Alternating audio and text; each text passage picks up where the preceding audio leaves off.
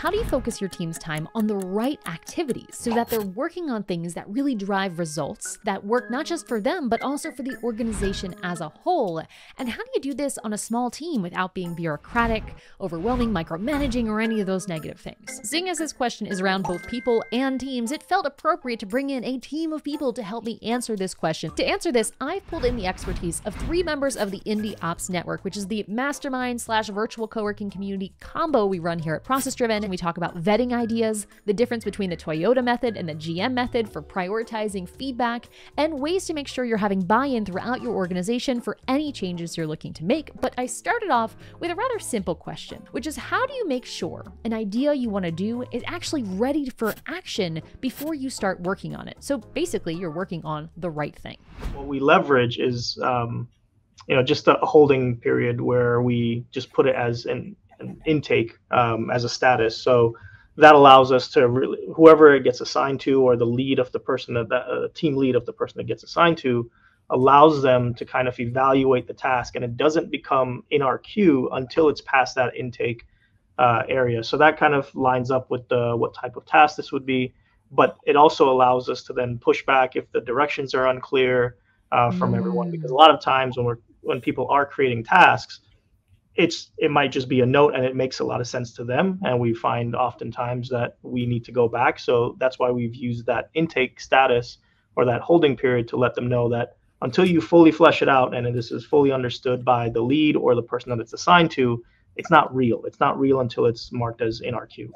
So that's one of the strategies we use for that. Now, naturally, the other operators on this call picked up on this cue from Theron, and we all had to take it to the opposite extreme. Because if we start putting a holding pattern in place that has so many benefits, is actually something we practice here at ProcessDriven too. I have a whole video on it up here with the ideas list. But the other operators on the call raised an eyebrow and were like, but if you vet ideas too much, could you run the risk of demoralizing people, making it feel like, oh, our ideas don't matter? Well, let's hear what Michael has to say on that. The first thing that came to my mind is what big companies do, like Toyota.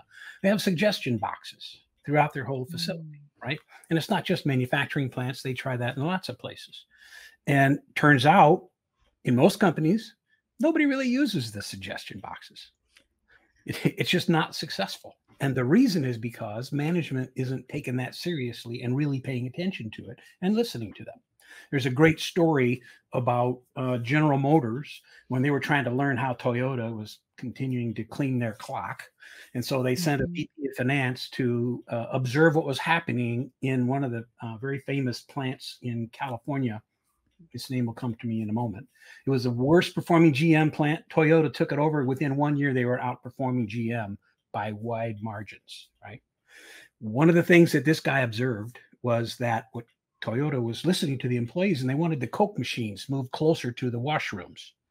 Next day, they had the maintenance man out there and the two-wheelers, and they're rewiring, and they put these in there. And so the guy was talking to people observing this. Why are they doing that? I've been told not to bring any improvements back that don't mean at least $1 million in savings a year or $500,000 in savings a year. What are they saving by putting these boxes over there, moving the Coke machines over? Answer: they're earning the trust and the appreciation of their employees. So what you guys are doing in the first parts I heard about describing capacity defense is you're listening to the ideas that people have, which is great because most companies don't do that. And Toyota wasn't the only one that saw benefit in these micro experiments, resulting in more trust and buy-in, as Michael pointed out. In fact, Ashton, inside her team right now, she's working on a major project of rolling out a new task management structure and a lot of new methods of operating in addition to that, actually through our ProcessDriven Foundations program here at ProcessDriven. And as she goes through this transition of migrating how her team thinks, operates, functions, and tracks their processes, she's had to deal with the challenge of buy-in as well. To tackle this challenge, Ashton actually applied this concept of feedback and coupled it with some actual experiments to allow her team to, let me just have her explain. I gave the ones who had ideas, about things that had already been built. And I was like, okay, you need to do the beginners, you need to get this certificate, that certificate. And then once they brought those back to me or continuously bring them back to me, I started actually making them like a ClickUp sandbox account for them to use. So then when they're having these ideas, they're able to create it in a space that I can see, but without actually like touching the stuff that I built. And it's them learning, it's giving them the incentive like to learn it. And then they, have a playground to go try everything out on. And it's not me doing every single, I can kind of delegate some of those ideas as they come. Now, the optimistic side of me absolutely loved this idea, but the realistic side of me started to think about the day-to-day of a small team where you have 10, 20 people and you only have a few hundred hours a week that you can actually get work done. And I kind of had this thought that, man, if we just have a free-for-all of do whatever you think might be best, we could end up doing the wrong thing, something that might be great for you because you have time, but really isn't the best way your time could be spent when we think about the overall business vision, right? So I brought up this topic with our panel of operators, and here's what Theron had to say: that how exactly we keep people focused when we give that discretion downward. Because I think there's this, to one extreme, right? A leader or team lead is directing everything, and so everything must go through that one person. On the other extreme, there's the likelihood where we make this ideas list something that everybody has access to. Everyone has full discretion over anything that touches an area you work in. Feel free to do whatever you think is best.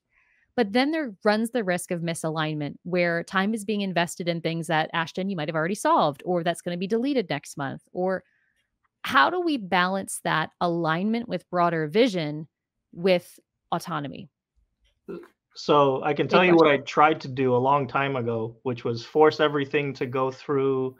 I think I was trying to leverage like 6 thinking hats, and just I want somebody to think through every component of a project or an idea that they have. And the 6 thinking hats, for those not familiar, it's just hats denoting different types of thinking. And I forget what the color associations are, but one's purely from a process standpoint, one's like the creative, one's very positive minded, one is the negative minded, finding all the ways it can go wrong and so on. One's very fact based and numbers based, and the other is very emotions based and just what kind of things does this kind of create in you.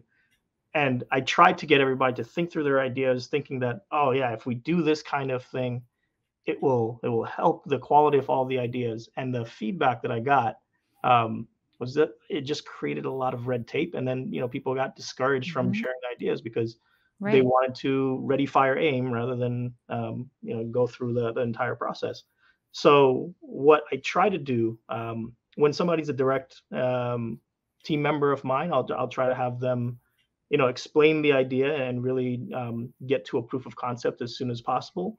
Just a rough draft, sketch it out if it's something that they can sketch out. But otherwise, I found, generally sometimes it's best to let them try. And even if it creates misalignment and it creates a little bit of failure, that's something that we can then use as a coaching example, not just for them, but for the entire team, to say, hey, next time we're going to try to implement this template or something for the entire team, you got to think through it by this. And so this is the person that will be responsible for when you try to do that. And pain and mistakes create education better than instruction do sometimes. So with their Sandbox account, that's kind of where they're allowed to mess with stuff. And it's become sort of like a almost. So now they're more eager to learn the platform, whereas before, they were pushing back with the change and things like that. But now it is becoming like, okay, well, if you think that this will work and you have the credentials, then I can give you access to this area. And if you've proven that it works, it still needs to go through a change management request and everything. But definitely if it's going to improve, if it's just overall, you've already tested it, that sort of thing, then it will go live and, we'll make that announcement. So it's really become, something pretty cool where there was a lot of pushback in the beginning, and it really is like a competition, and they really want to see what they can do, but it is in like a designated space and it has to go through me, like, because I'm the one that built it, before any change is made for, customer bases or processes or anything, but they're able to create them and, bring them up for sure. Yeah. So what you're describing there reminds me of the in continuous improvement, they do it by having 2 systems. There's the production system, what you're producing every day that brings in money from the customers. And then there's the the improvement system, right? You have to manage that production, so you know you're meeting cost targets and revenue targets, and you find out where your big problems are and can focus on those. But the people within those processes are focused on doing better within the system that they're in. And there's all sorts of things that they can do, moving equipment around, trying different experiments and so forth. But the improvement system, which is what you're talking about, ideally, that is something that everybody also has access to and can play a role in, and becomes a contest and becomes exciting because we have ideas for improvement. We've found a way to attach it to what we're trying to improve in the business, but it's a smaller number of projects, right? But it's measured, it's fed, right? It's nurtured. And so by having those two, it sounds like that's what you did. And the fact that people are enthusiastic about it means that you've struck a nerve and you're being successful.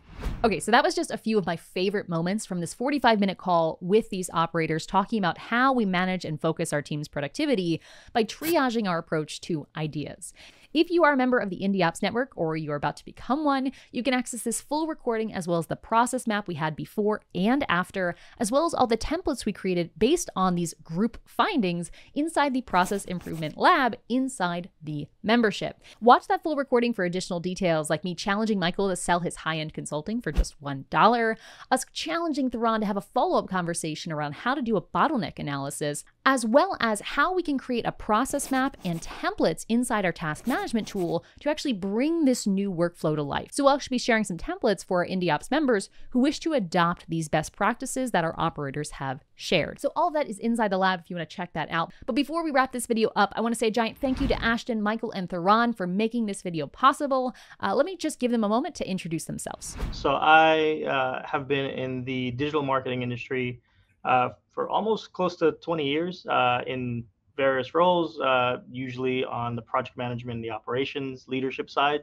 My role tends to focus on the intersection, I would say, of some financial stewardship, delivery management, and organizational development. And by that, I'm managing the money, I'm managing the process, and I'm managing the people, or at least trying to influence those things to go in the right direction. So capacity is a big part of that, managing scope and managing the hours that we spend. I finished school with a math degree, and I had to recover from that because my first job was a sales job. And over the years, 4 different industries, from business forms to mini computer, MRP software, you would call today, enterprise management, to factory automation, I was the head of sales and marketing for an engineering firm, and went into sales training and sales management consulting until my first book was written, Sales and Marketing, the Six Sigma Way, in 2006. Became management consulting, working all over the world. And then in 2014, Sales Process Excellence, which earned the Shingo Research Award, highest honor in the process excellence industry, and the only business-to-business sales and marketing book that earned that honor. I am Ashton. I came from the childcare industry, but self-proclaimed nerd at heart. And once they, put a computer in front of me, I started taking over that world. And I was implementing softwares into, multi-site locations until eventually that company had offered me a position with them. So then I was, training other schools and things like that to use that software, doing workflows, building out, just basically digitizing the whole process from enrollment to hiring to landing pages, custom content, all that good stuff. And so that kind of got me my foot in the door to where I am now. And I found myself in the tech auto industry, and I love my job. They did not currently have an infrastructure when I started. So they said, "Oh, you know how to do that? Come do it over here." So I used Layla and all her content, and I figured that out. So it's definitely been a wild ride, and it's still going. And by the way, Ashton, if you're watching this, your self-description is definitely far too humble. You do way more than that. But anyway, for those of you guys watching, thank you so much for taking the time. If you want to connect with any of our special guests, go ahead and find their information in the description below. Support the companies they work for because those companies allowed them to come on and do this work. If you enjoyed this kind of format, you can watch another video in this series by watching the playlist we'll have linked here at the end screen. And until next time we talk, remember to enjoy the process.